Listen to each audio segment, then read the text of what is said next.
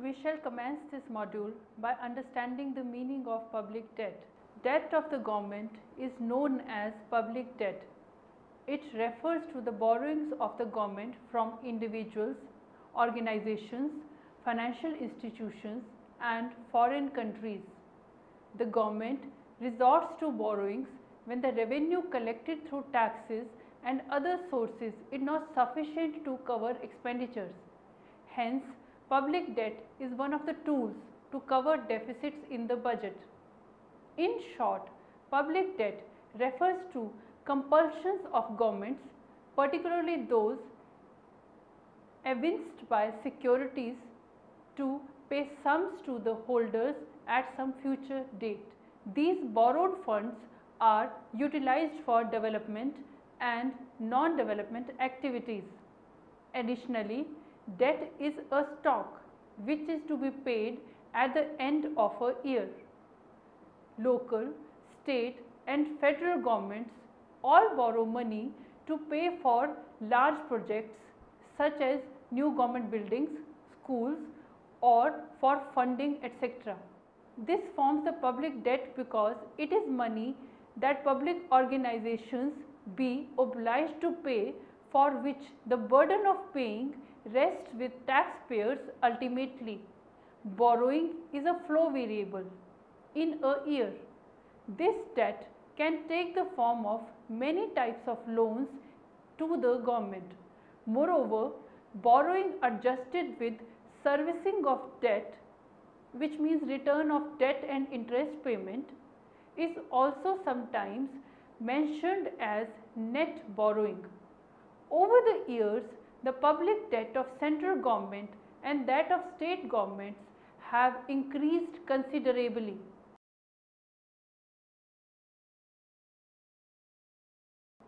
After studying this module, you shall be able to understand the meaning and classification of public debt, learn about the sources of public debt, analyze the trends of public debt, comprehend the burden that public debt creates and recognize the methods to reduce the burden of public debt.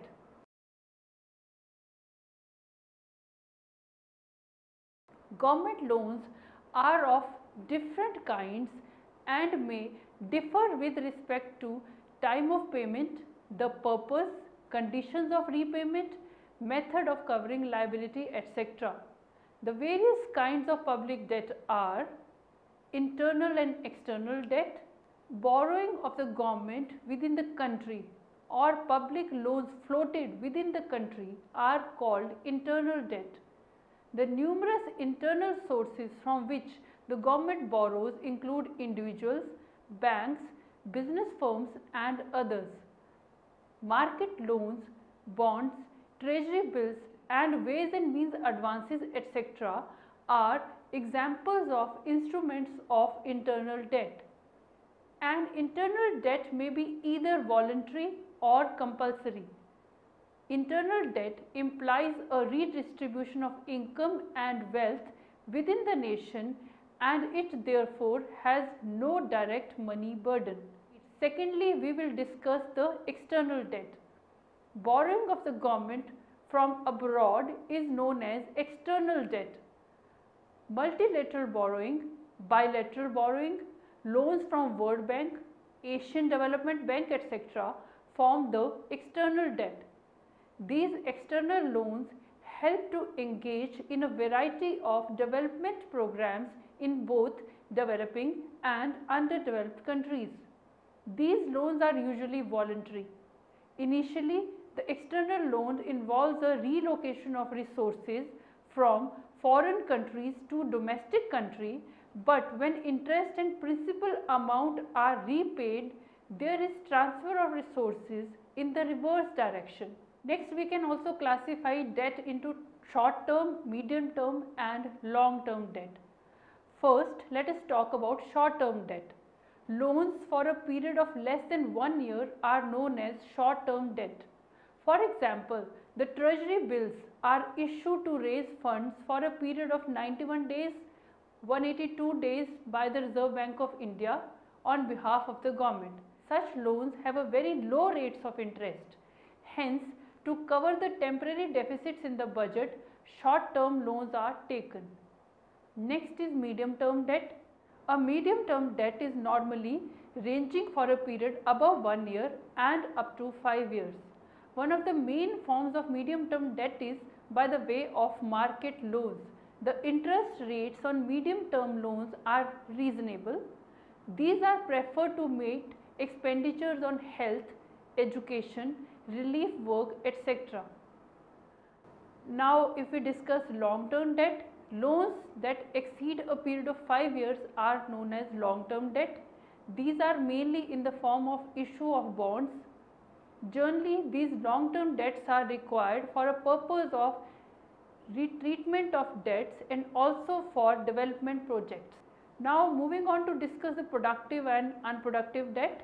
A productive debt is raised for productive purposes and is used to add to the productive capacity of the nation.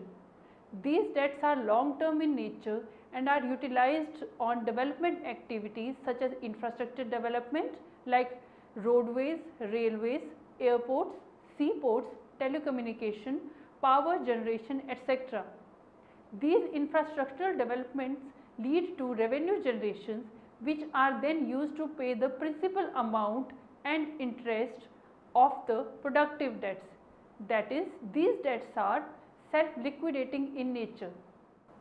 If we discuss the unproductive debt, an unproductive debt is one which does not yield any income and does not add to the productive assets of the country. Examples include the debts utilized for transfer payments in the form of subsidies such as old age pension, special incentives to weaker sections, etc. Moreover, unproductive debts are a net burden on the economy and the government has to resort to additional taxation for its servicing and repayment. Further, let us now move on to discuss the compulsory and voluntary debt. First, compulsory debt. Normally, the government does not obtain loans through compulsory means and can obtain such loans from banks, financial institutions and large corporate firms at the time of war or a major disaster, that is, only when it is not possible to obtain voluntary debt. Examples include the compulsory deposit schemes in India. Next is voluntary debt. Generally, public loans such as market loans, bonds, etc. are voluntary in nature and constitute voluntary debt. People invest in voluntary debts for liquidity and profitability. The rate of interest of voluntary debt is normally higher than that of compulsory debt. Next, we shall discuss the redeemable and irredeemable debt. Loans which the government promises to pay off at some date in the future are called as redeemable bonds. These loans have a fixed maturity period and the government has to make arrangements to repay the principal and interest on the due date. The loans are repaid out of the revenue receipts of the government or by further raising loans. Next is irredeemable debt. Loans for which no promises are made by the government regarding the exact date of its repayment are known as irredeemable debts. Such debts have no maturity period, but the government may pay interest regularly. Normally, government does not resort to such borrowings. Let us now talk about the sources of public debt.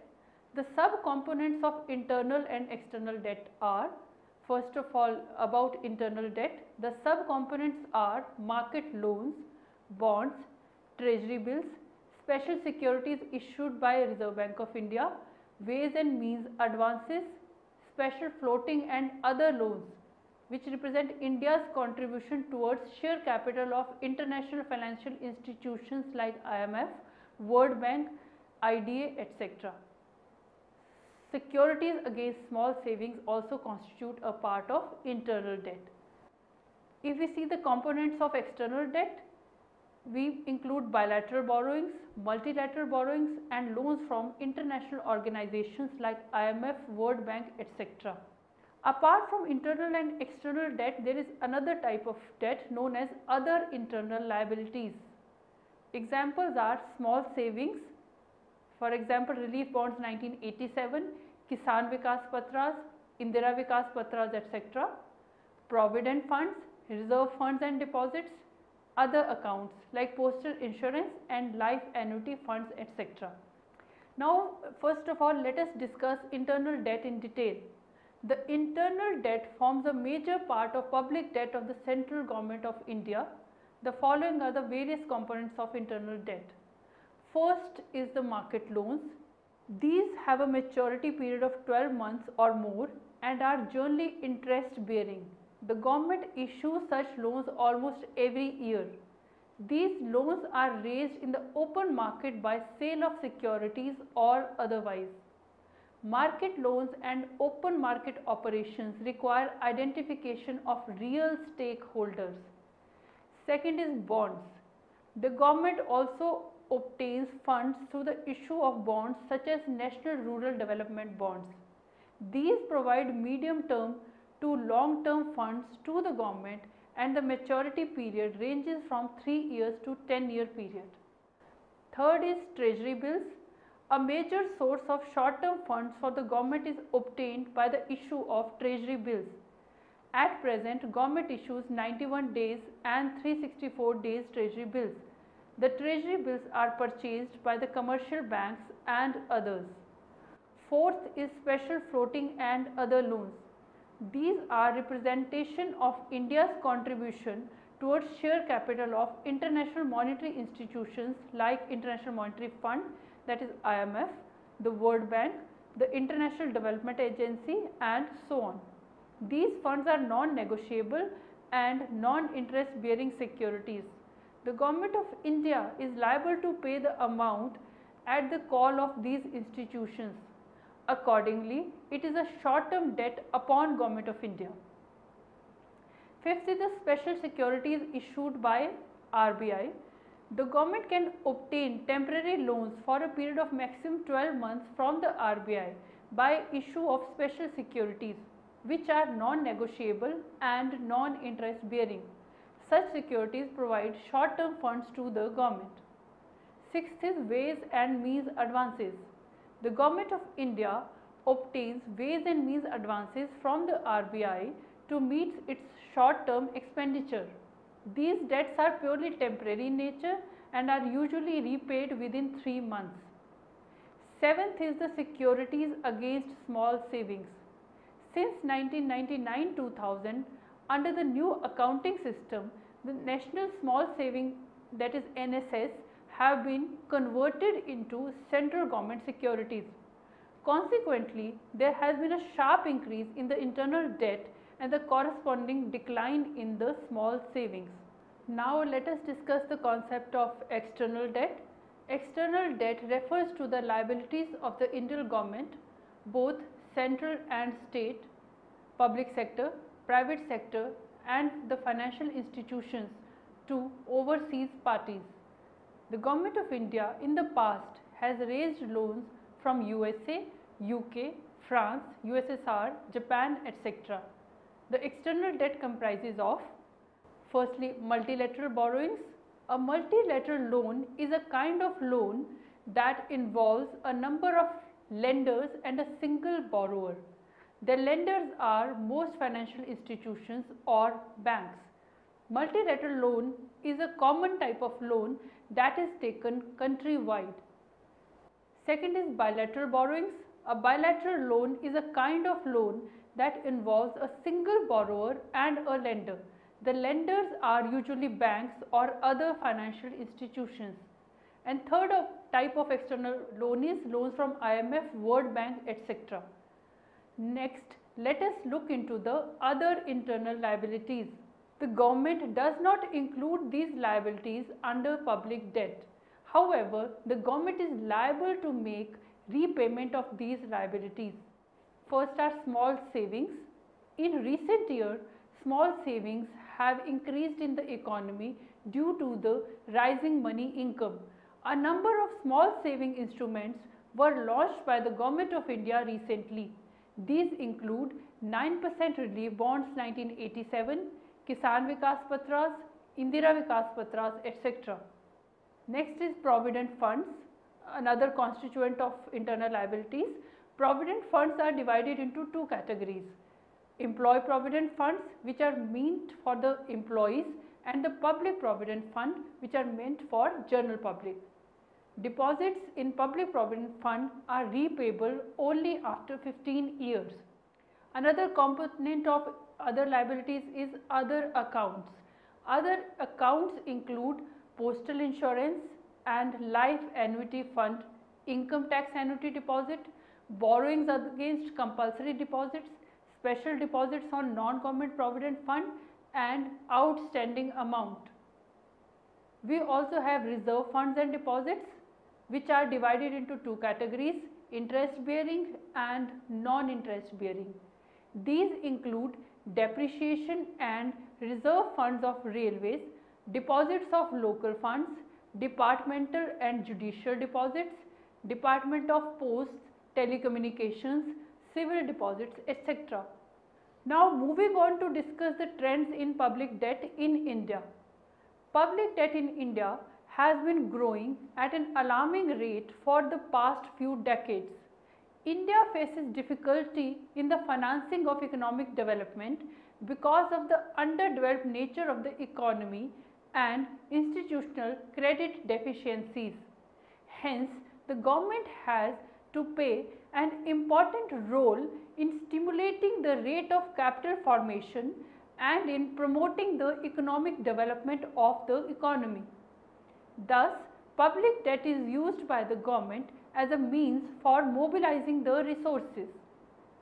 The central government's debt has increased by over 51 times since 1980-81 and 2010-11 from rupees 56,115 crores to rupees 28,98,799 crores. The main reason for increase in internal public debt in India during the above said period was the requirement of funds for financing various development programs, as both tax and non-tax revenues were inadequate to finance the government expenditures. The external public debt in India also increased significantly as it was utilized to make import payments and to solve the balance of payment problems.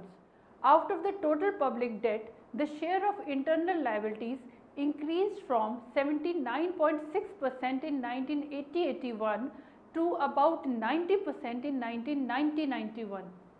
It went up further to 94.3% in 2000-2001 and has floated around that range in 2010-11 as well. On the other hand, the external debt as a percentage of total debt has shown a decline from 20% in 1980-81 to 10% in 1990-91 and further 5.6% in 2010-11. In 1980-81, the total outstanding debt of the central government was 38.6% of GDP, out of which internal debt was 30.8% and the external debt was 7.7%. The total debt went up to about 55% in the next decade.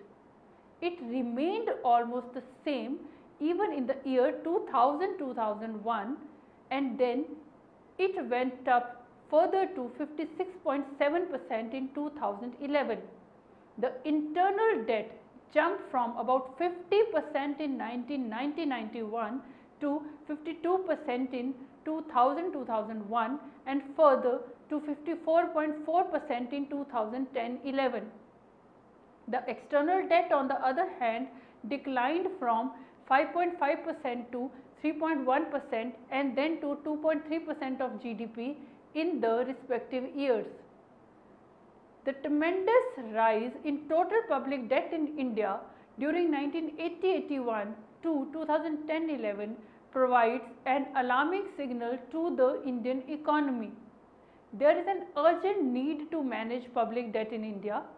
However, we cannot ignore the fact that public debt is essential for the functioning of the government and the economy. According to Global Development Finance Report 2009, India is ranked as the 7th largest debtor country of the world. However, government has now gradually reduced the borrowings, and investment from foreign direct investment, that is FDI, and foreign portfolio investment, that is FPI, are used as substitute for the borrowings. Next, we will discuss the burden of public debt. Public debt puts a burden on the economy on account of repayment of principal amount and interest. Both internal as well as external debts carry a burden on the economy.